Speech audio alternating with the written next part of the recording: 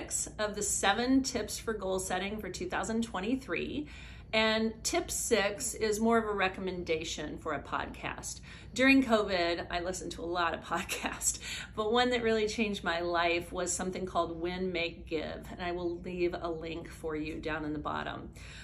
Basically, it was understanding your finances and financial freedom, a lot of work in putting into budgeting and what you're spending and things like that.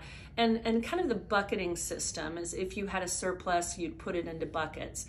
What I thought was really impactful is just reframing that debt paying day. So instead of, oh, I'm going to pay bills on the 15th, it was a day of wealth. So every 15th of the month, I visited my money and I made it a day of wealth. And if there was any surplus, it would go towards a specific goal.